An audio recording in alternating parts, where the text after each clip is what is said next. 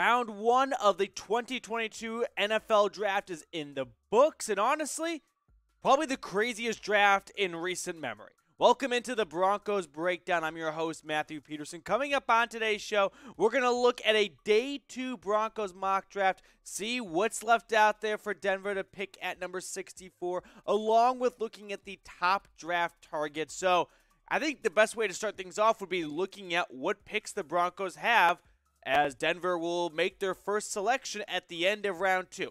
Now, maybe Peyton wants to move up again like he did last year to get Quinn Miners, but I don't know. I think after losing a lot of draft capital to get Russell Wilson, if he's trading any direction, unless someone crazy starts falling, he's probably trading back instead of up. Now, 3/4 of the NFL had a lot of fun tonight during the NFL draft.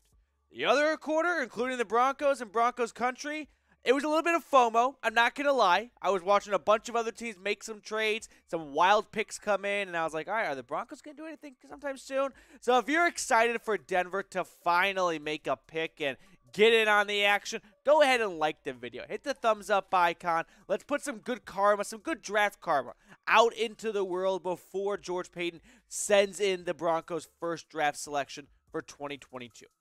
Here are my top draft targets. It's a nice little mix, right? We put in a blender of realistic and dream draft targets, okay? Chad Muma, linebacker out of Wyoming, right up there in Laramie, stays in the Mountain West region. Just come on down to Doe Valley, play at Mile High. Leo Chenal, another linebacker out of Wisconsin. David Ojabo, an edge rusher from Michigan. Ojabo is one of those really enticing players. Used to be a first-round guy, ruptures Achilles. Maybe he falls all the way to the end of round 2. I don't know. We can dream. Trey McBride and Bernard Raymond are my other 2 draft targets to keep an eye on.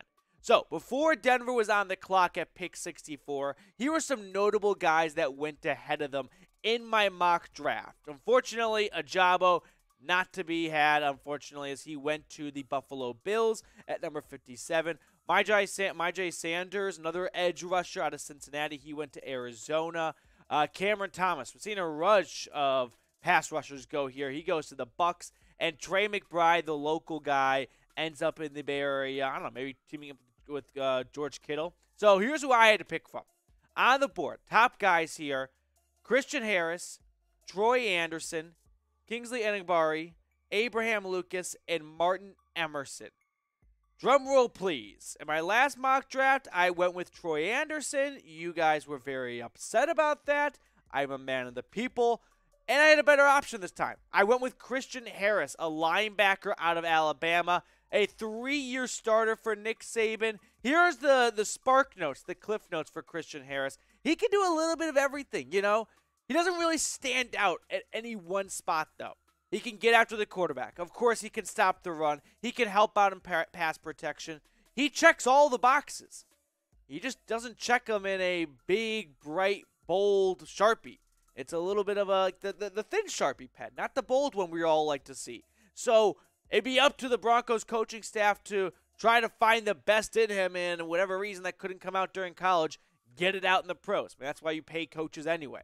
But what do you think about this question? Who do you want the Broncos to draft in round 2? You know, I went with Christian Harris in this mock draft. Would have loved to have gone with a higher profile name, but I think we got to also rein in a little bit on the realistic side of, is David Ojabo, is Chad Muma, or Leo Chenal going to be there in round 2 at the end of it?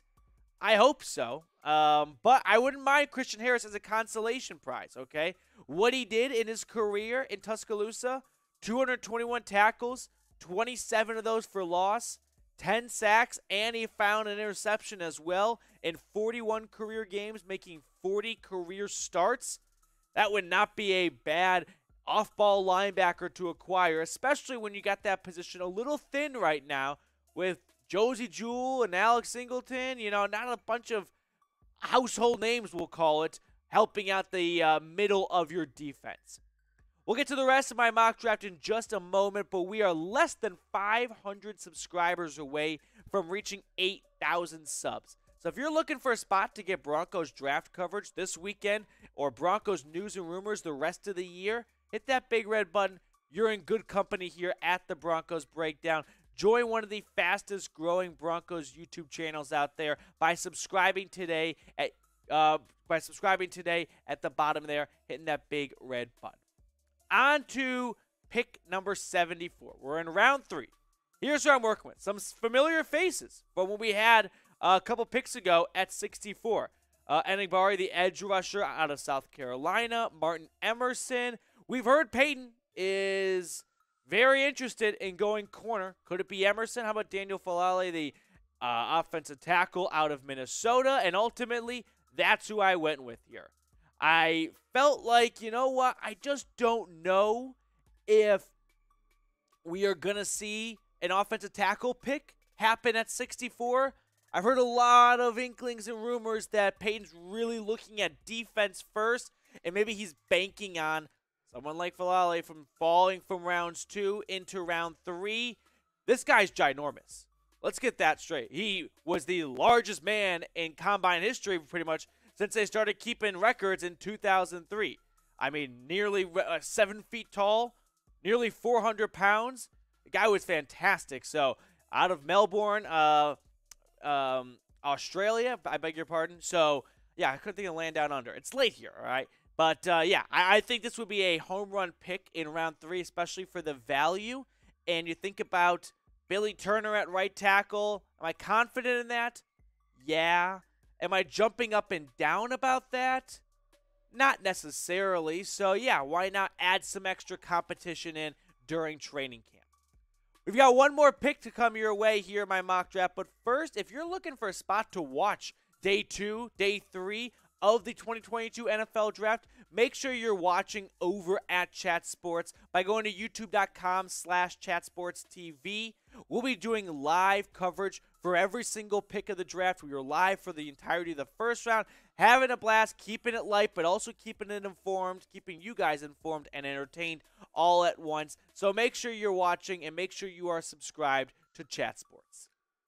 Final pick of my day 3 mock draft, or day 2 mock draft, Zachary Carter in round 3, 96 overall. I wonder if Denver's going to say, let's try to replace Shelby Harris earlier than later in the draft. You know, I think Peyton may look at that interior defensive line. Now, he did sign DJ Jones in free agency, so that helps to recoup for missing Harris. But in round 3, I'm picking the best player available, okay? You may not have an immediate huge need at this exact moment for a defensive tackle, but who knows down the line? And you don't want to pass up on talent because you're like, you know what? That guy was good, and he's way better than what we were looking at, but we sure could go for a corner. I also have heard that Denver's been looking at a corner, but we saw a lot of smoke screens end up in pure smoke after the first round. So just, keep your eye on that because it may not be a corner after all. Looking at what Zachary Carter did, though, in Gainesville for the Gators, he was great. 11 tackles for loss and 8 sacks last season. You can move him around the defensive line, and coaches love that, especially later in the draft. A player that offers you a lot of versatility and can be, your cliche chess piece, and you can put him at the 1 technique all the way to the 5 technique. Yeah, I think that's something that Peyton will be jumping at here in round 3. So here's my day 2 mock draft. Christian Harris out of Alabama at linebacker to help with that off-ball linebacker need.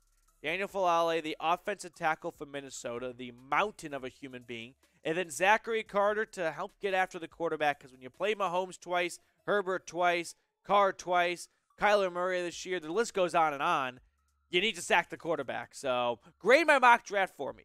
A, B, C, D, or F. Hopefully it goes better this time, but just keep in mind, we can't all get the players we want to see. I wish we could.